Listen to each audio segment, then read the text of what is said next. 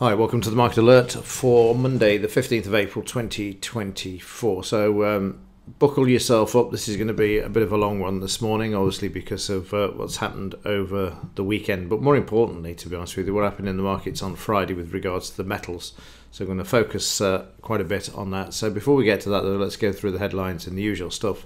And then we'll focus on that, and I'll show you how the manipulation played out on Friday, which I spoke about in Friday's alert, saying I was surprised it hadn't turned up and I was only cautiously optimistic. Well, they didn't let me down on Friday, did they? So, but more on that in just a moment. Let's kick off and have a look at the headlines and the stock markets first.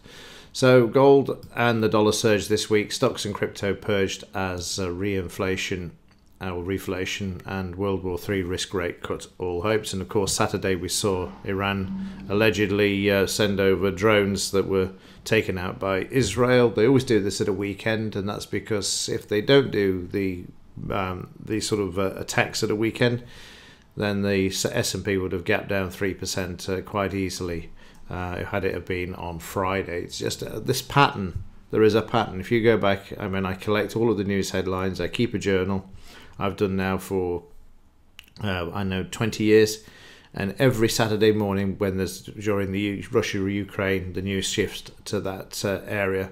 So there was no surprise, as there'd been rumours of Iran making an attack on Israel, that it turned up on Saturday when the markets are closed. I'm not being a conspiracy theorist. I'm not saying this is just how it works, but it's just so these major news items with regards to war happens over a weekend. Go back to Israel and Palestine weekend. It's just there. Anyway, other news headlines: Iran fear and lackluster JPM reports sees market tumble into the weekend. Well, again, it happened, didn't it? Economic news for this week. Well, for today, let's start off with that. Core retail sales, Empire State Manufacturing retail sales. And to be honest with you, I think there are more important things in the economic news that's going to be out this week. And that's going to be the focus of whether Israel retaliates or not. Tuesday, we've got claimant count for the UK, average earnings for the UK, then over to building permits for the US. Bailey's going to be speaking at 6 p.m. Barkin's going to be speaking, and also Powell is going to be speaking at 6:15. Wednesday we get the UK CPI. Bailey speaks again at 5 p.m. and FOMC member Mester speaks on Wednesday. Thursday, unemployment claims, the weekly one from the US, Philly Fed manufacturing index, existing home sales and retail sales. So no major CPI for the US or non-farm payrolls or FOMC, the ones that move the markets, just the UK CPI numbers out. They're forecast to actually drop by 0.3. Let's see if that happens. Right, let's move on. I'll look at the markets, kick off with the Dow. So in the Dow, the market down once again during Friday for the last 3 days. We'll see if the market can return to the upside today. Given that there's war going on, there's every likelihood that that will be the case. The market loves a war. They don't like the speculation of war, which is what you see there on Friday. But once the war starts, they like it because there's contracts to be had, money to be made. So there we see the market down sharply on Friday. What did we see with regards to this move from the high to low? Down to the low of just before the close.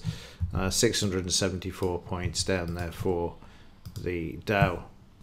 German DAX down, but sideways, trading down to the low of Thursday. Friday down, but recovering on Monday, early hours of Monday morning there. And there's your move to the upside to begin with. Then we sold off with the Dow, and now we're back above the DP and obviously the low and the close as well from Friday. So expect further increases to the upside in these markets unless there is further retaliation by Israel, which probably will be Saturday morning if they're going to do it, or overnight when the markets are closed. S&P 500 down, and you can see they're also on its way back overnight. Futures moving the markets to the upside. Friday sharply lower and then back up there. The same for the FT 100, down on Friday, not taking out Thursday's low though, and then holding and moving back up during the overnight market as well. All of these markets have got to take out the recent high, and in fact the FTSE is looking stronger than all of the others, to be honest with you. It's closest to its all-time high, which we've looked at before, which is that's 8,045, isn't it?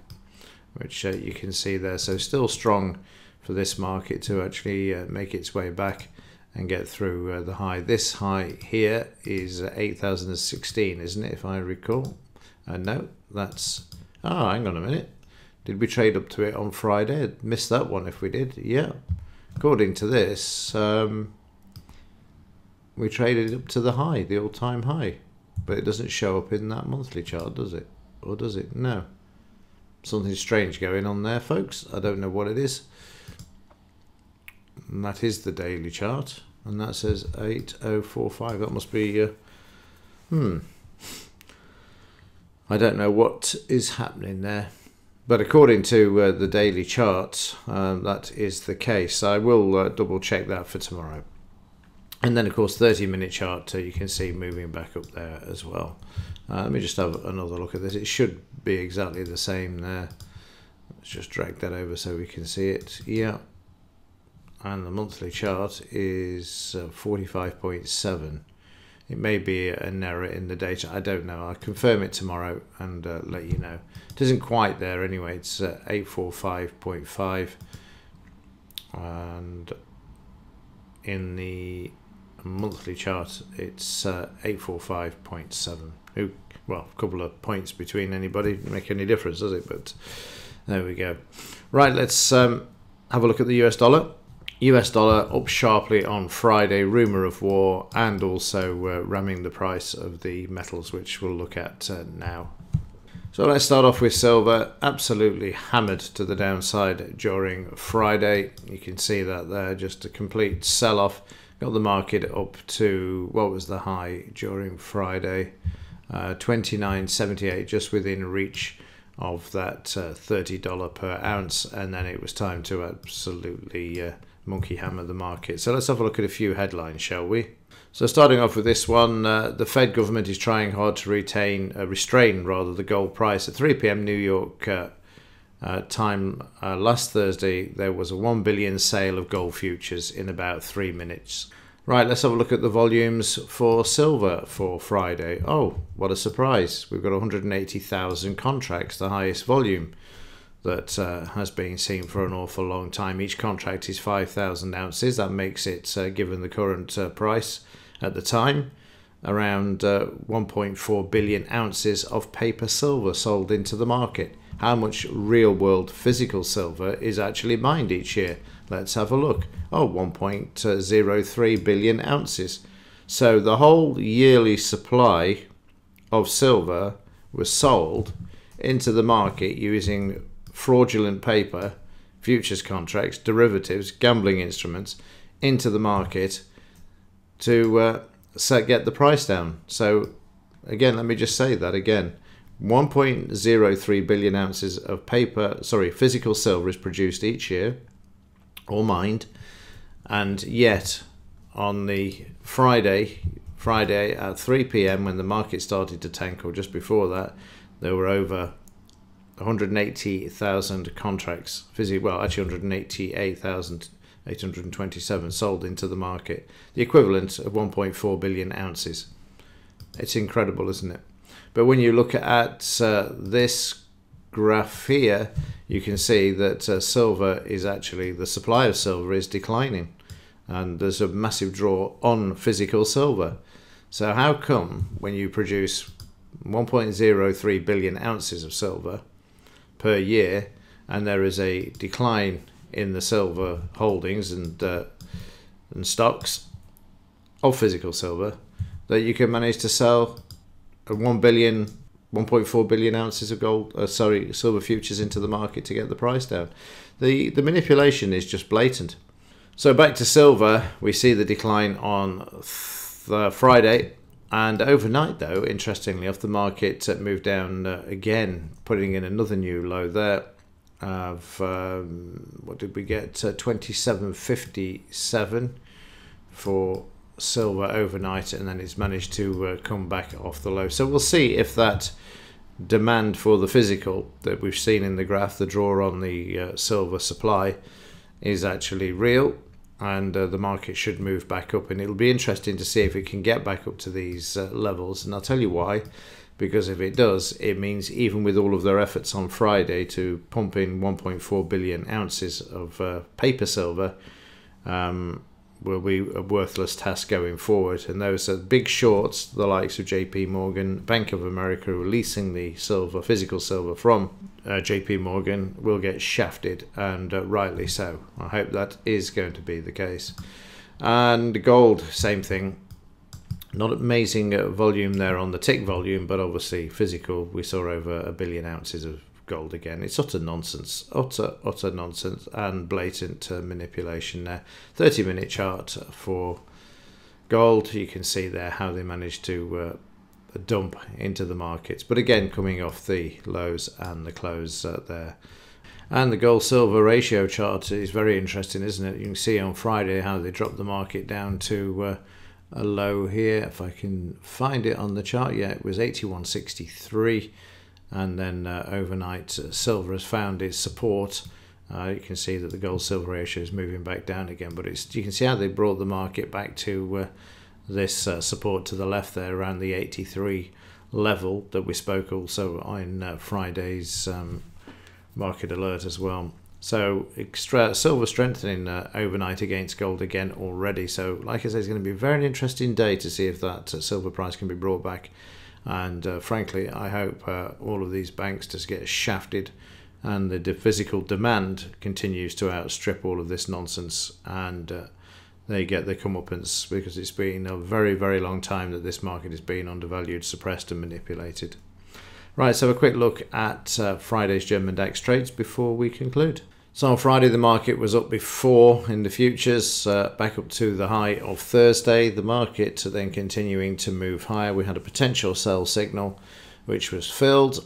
However, the market came back and took this out with a loss. It was the only loss on the day. All of the trades produced a profit, as you'll see in a moment. So we had another potential sell. This wasn't filled because the stop was taken out before the order was filled. Prices then traded sideways, and then we had another sell signal that wasn't filled again, this time taken out just like the previous one, with the stop being hit before the entry. This time the entry is hit and the market finds support at the 50 EMA before bouncing back and finding resistance at the R1 before prices then move down into the mid-morning session. As you can see there, back down to the high.